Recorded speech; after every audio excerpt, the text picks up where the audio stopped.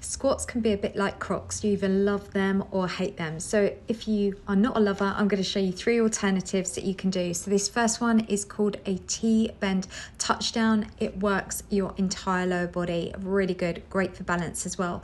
Then this one here is what we do, a hip hinge. And this is incredible for working through your posterior train. Great for those hamstring and glutes.